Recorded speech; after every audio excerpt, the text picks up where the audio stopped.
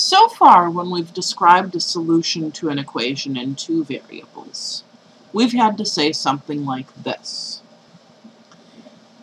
The pair a equals 5, b equals -2 is a solution to the equation 2a plus 3b equals 4. That's fine, but we would like a simpler way to state that solution. And our simpler way of stating the solution is as an ordered pair. We can rephrase this as AB equals 5 -2 is a solution to 2a plus 3b equals 4. The advantage here is that this notation makes it clear that we're talking about just one solution, even though it consists of two numbers. In this problem, the pair 5, -2 is called an ordered pair. Why ordered? Well, because it's important that the 5 comes first and the -2 comes second.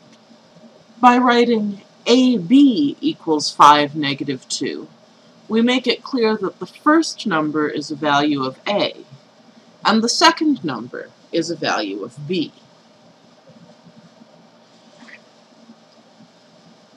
There are some conventions that we use in order to not always have to write the ordered pair of the variables first.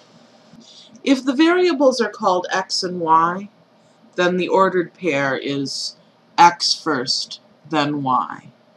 So for example, the pair 2, 4 is a solution to the equation y equals 5x minus 6, because if I plug in 4 for y and 2 for x,